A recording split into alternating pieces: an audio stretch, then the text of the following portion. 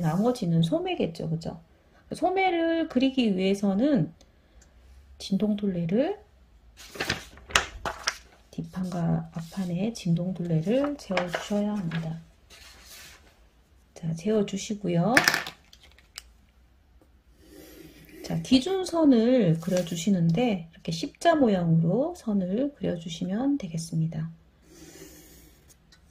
자, 정확하게 여기를 재주시고요. 저는 예를 들어서 자, 앞 진동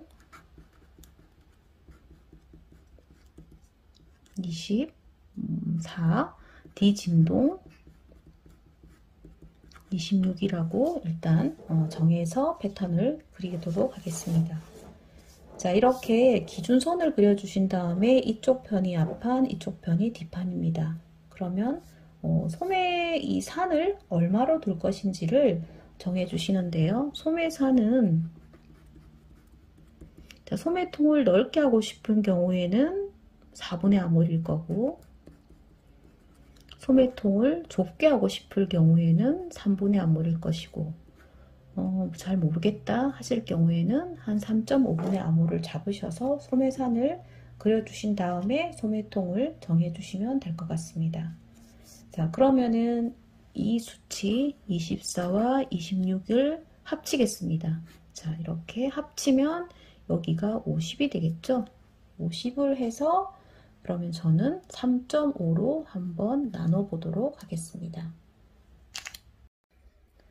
자, 3.5로 나눴을 때 한 14, 15 뭐 그 정도 선이 되겠죠, 그죠? 그러면 먼저 14로 소매산을 정해주고요. 그런 다음에 이쪽 앞판에 24인 부분을 21cm 작게 해서 23으로 자, 체크하겠습니다. 자, 이렇게 앞 진동 빼기 1cm 하는 이유는 저 영상에서 매번 설명을 드렸으니까 참고하시면 될 것 같고요. 그 다음 뒷진동도 26이니까 1cm 빼서 25가 되도록 먼저 이렇게 그리겠습니다. 여기도 아몰 빼기 1cm를 했죠. 소매통을 한번 보세요. 소매통이 이제 옷을 많이 하시게 되면은 내가 원하는 소매통이 어느 정도가 나는 편하더라 하는 게 정해지겠죠. 이렇게 해서 소매통이 나와졌고요. 이 소매통, 원하는 소매통이 우리가 좀 전에 이렇게 원하는 소매통을 정하기 위해서 4분의 아몰을 할 것인지 3분의 아몰을 할 것인지 3.5분의 아몰을 할 것인지를 정했습니다. 자, 이렇게 하시고요. 이쪽 부분에 8분의 아몰. 자,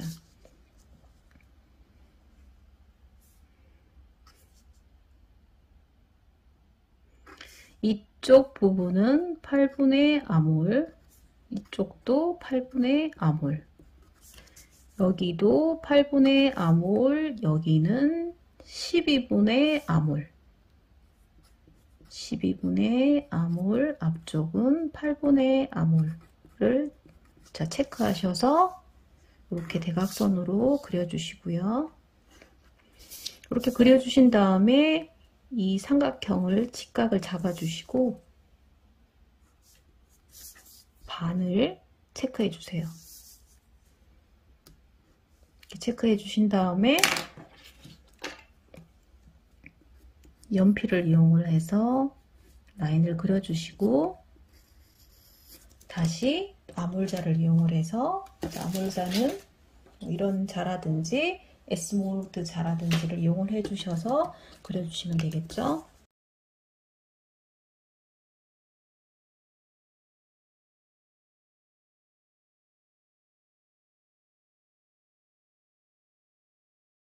이렇게 아몰 라인을 그려주시고 그러고 난 다음에 소매 기장이에요. 소매 기장은 좀 뭐 아주 길게 귀여운 느낌으로 조금 짧게 저는 한 54 정도 한 것 같아요.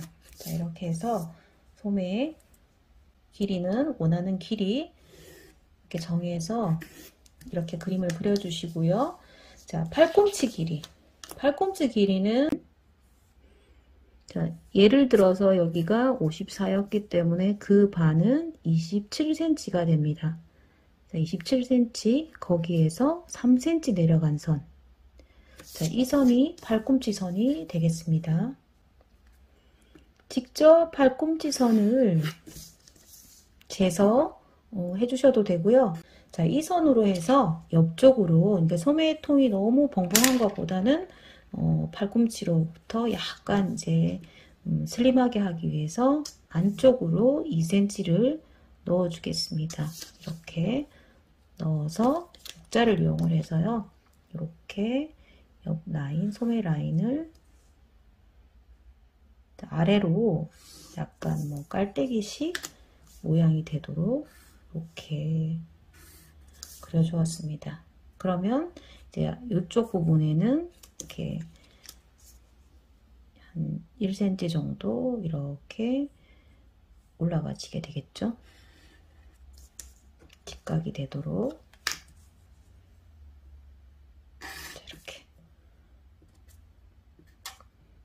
이렇게 해서 이 길이랑 이 길이가 서로 같아야 되겠죠.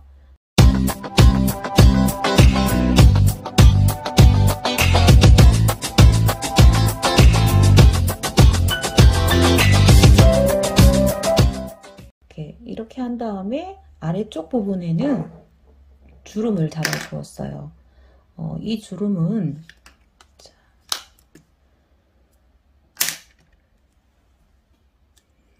자, 중심을 기준으로 해서 중심에 여기도 이제 내가 원하는 소매구를 정한 다음에 주름의 양을 정해 주시면 되는데, 일단은 여기가 얼마인지를 한번 재보도록 하겠습니다.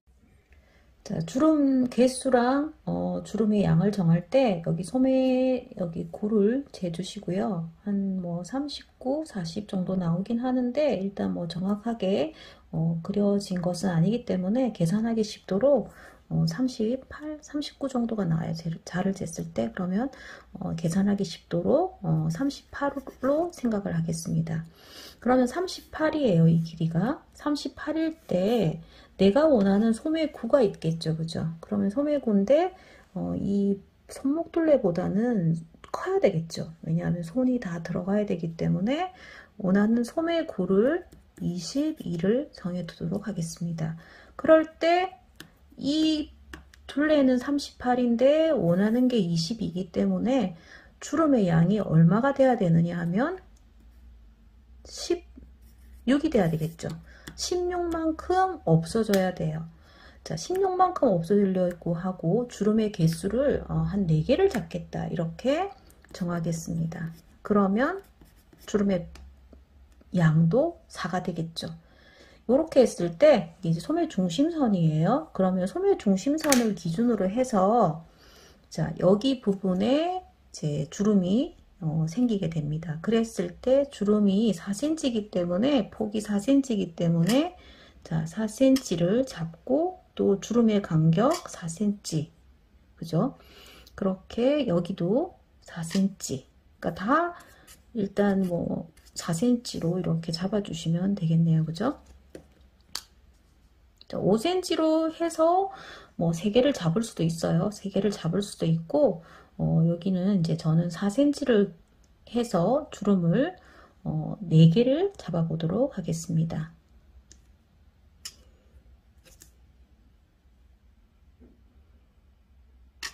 자, 이쪽 부분도 주름이 하나가 있어야지, 중심적으로 주름이 있지만 이 솔기 이쪽 부분에도 주름이 하나가 있어야지 예쁘기 때문에 이쪽 부분에 주름을 잡겠습니다. 그러면 여기 2cm, 2cm. 그러면 여기는 주름이 2분의 1개죠. 2분의 1개. 그리고 3개를 잡아줘야 하는데 하나, 둘, 셋 하면 되겠네요. 그죠? 그러면 여기 1개, 이렇게 1개, 1개, 1개 해서 총 4개가 되겠죠. 2분의 1개, 1개, 1개, 1개, 2분의 1개. 그러면 여기, 여기, 여기, 여기, 여기 이런 식으로. 그래서 주름의 크기라든지 양을 자신의 그 소매 패턴을 떴을 때 재주시든지 또는 이 아래쪽에서 계산하기 쉽도록 여러분들이 뭐 좀 더 크게 벌려줄 수도 있고 적절하게 4에서 한 왔다 갔다 한 5cm 정도의 수름의 양을 가지고 잡아주시고, 그리고 소매 고가 21을 기준으로 했다는 거, 이렇게 손이 좀 더 크고 좀 이렇게 컸으면 좋겠다 하는 경우에는 더 크게 해주셔도 되고요. 더 작게 하시는 것은 아무리 작아도 20cm 이상은 하셔야지 손이 들어가겠죠. 잡는 법 설명을 드렸습니다. 자, 이렇게 해서 앞판, 뒷판, 소매까지 모든 패턴을 자, 뒷판과 앞판, 소매, 스커트까지 해서 원피스 패턴을 모두 마치도록 하겠습니다. 다음 영상에서는 봉제하는 방법 설명드리도록 하겠습니다. 시청해 주셔서 감사드립니다. 다음 영상에서 다시 만나 뵙겠습니다.